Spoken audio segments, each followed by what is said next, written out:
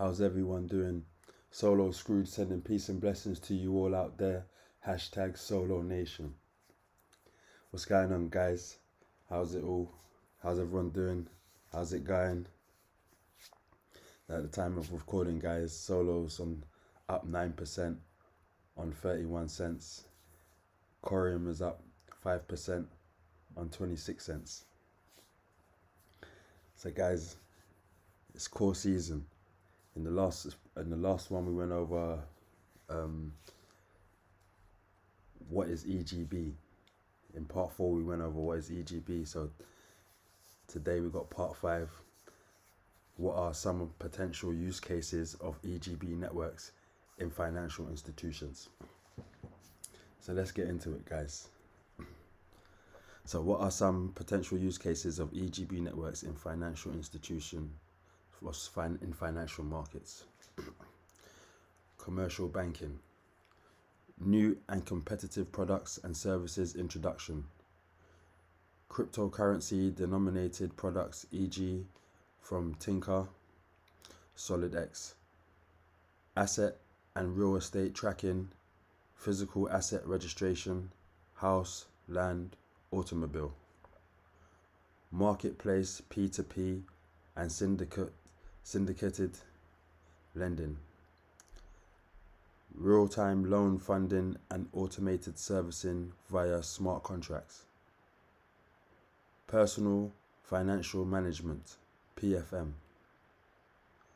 Liquidity management, cash reserve management and intra-bank settlements.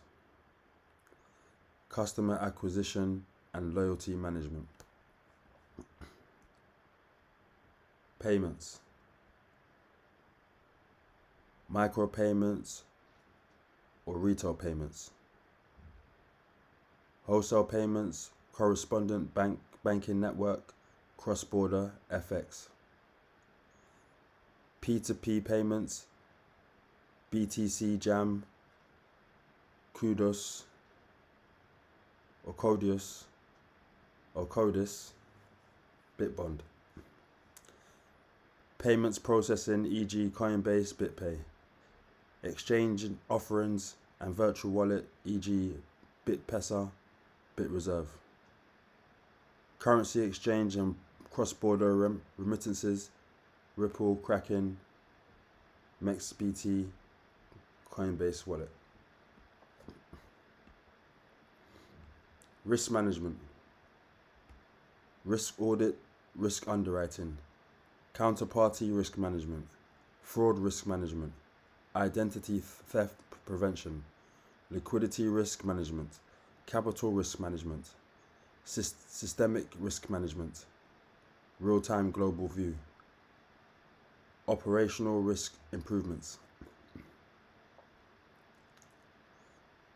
Trade and supply chain finance. Real-time multi-party tracking and management of letters of credit, bank, payment, obligations, open account instruments. Debt servicing, insurance and factoring. Receivables, financing, commodities trade finance, decentralized contracts execution, document preparation services, trusted private e-doc exchange, real-time review and approval of documents. Interaction between import and export banks, eliminating the role of correspondent banks. Coreum Cirrus. The EGB. This is what the EGB is gonna do in financial institutions. Capital markets. Clearing and settlement, Hyperledger, Surica. Trade execution, real-time transaction matching, automated DVP on cash ledger. Post-trade, trade reconciliation, trade reporting, monitoring and surveillance. Custody and security servicing, escrow and custodian services, asset documentation, record keeping, derivatives transaction, asset documentation, registry servicing, exchange. Regulatory compliance. Automate compliance activities execution, e.g. CCAR related real-time regulatory control limits enforcement, e.g. for asset rehypothecation,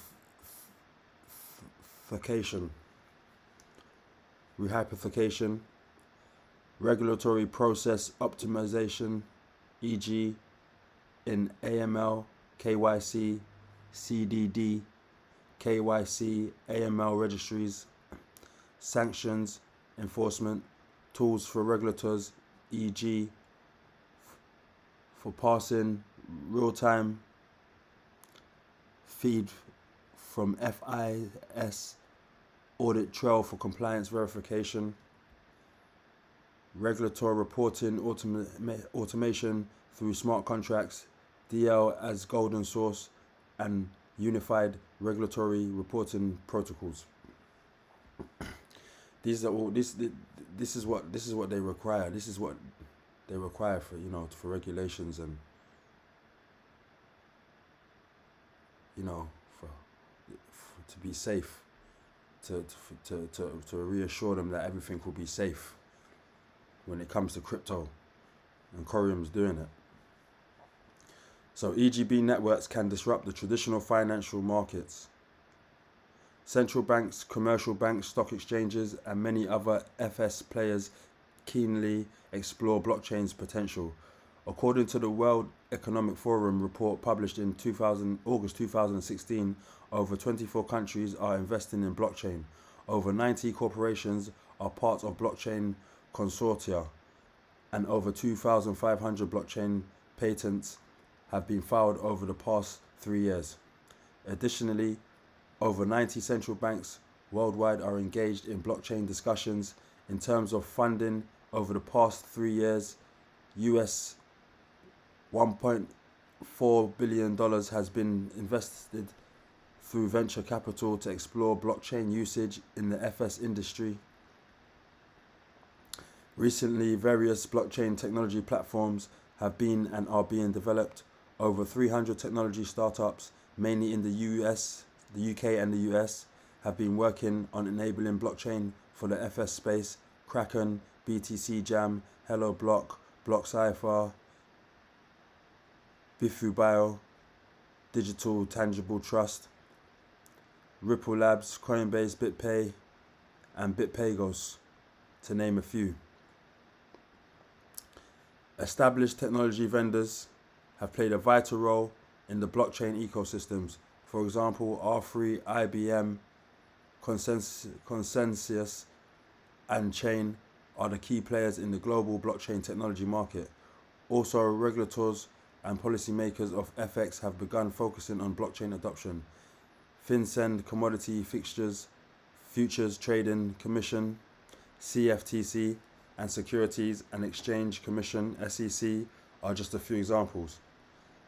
Some examples of the problems that EGB networks can solve within the traditional financial markets.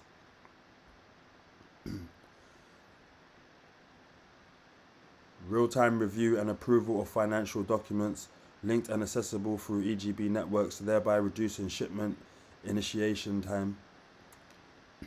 Reduce counterparty risks. Bills of lading tracked through EGB networks. This eliminates the chances of double spending. Transparent factoring. Invoices accessed on EGB networks enable transparent and real-time view in subsequent short-term financing. Disintermediation. By facilitating trade finance via EGB networks, banks do not need a trusted intermediary. This eliminates the need for correspondent banks. Ownership transparency. Title available inside EGB networks offers transparency into ownership and location of goods. Decentralized contract execution. As soon as the contract terms are met, status gets updated on EGB networks in real time. This reduces the effort and time needed for monitoring the goods delivery. Regulatory transparency. Regulators are enabled real-time view of the essential documents to assist in AML and enforcement activities, reduce transaction fees and automated settlement. Contract terms that are executed through smart contract eliminate the need for additional transaction fees and correspondent banks.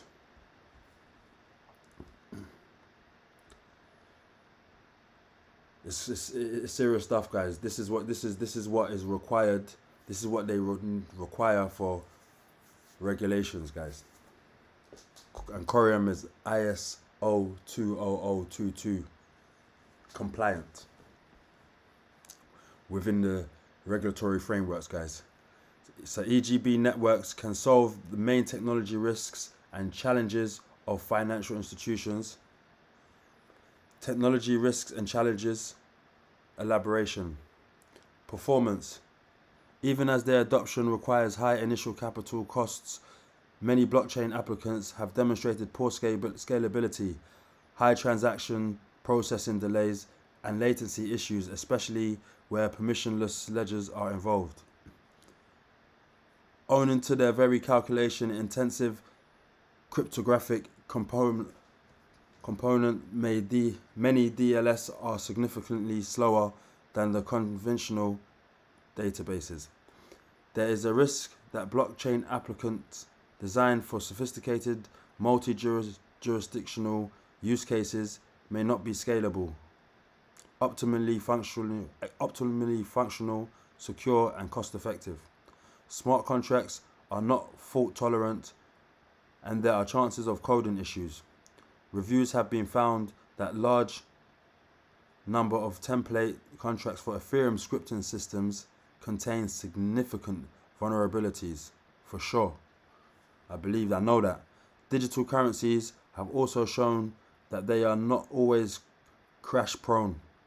In the blockchain setup, when major FIs act as full nodes, there is a risk that the DL size may become unmanageable. As smart contracts are created by humans, these are prone to human error. Correcting errors in smart contracts is relatively difficult, as these need to be specifically created for updates. Interoperability. Interoperability is crucial to maximize the power of DLS. However, today there is a lack of consensus on policy and data interoperability. Using different DLS requires data sharing capabilities. However, currently the data exchange protocols and formats are not mature enough. Rival blockchain technologies can undermine system interoperability. Owning to difficulty in transposing different consensus protocols, transaction reconciliation between different DLS may be challenging. There are challenges in using wallet software with separate DLS. Currently, most DLS have their own wallet software. Enabling common wallet for various DLS is difficult. Standardization. There's a lack of industry alignment on certain keys on design points. For example, access requirements for completely open versus permission ledgers, interoperability between networks, improvement approaches, and government processes. Common DL and network protocols and standards are lacking. Users currently have their own mix of technology and back-office system stacks. There is also a lack of standard DLT tools or interfaces. This creates scalability and integration challenges. There is a lack of consensus on effective international standards and versions of blockchains. There is a division between many myriad approaches, namely private blockchains, e.g. R3, DAH, and open-ended blockchains, e.g. Ethereum. So guys, references, all of that. So guys, this EGBs,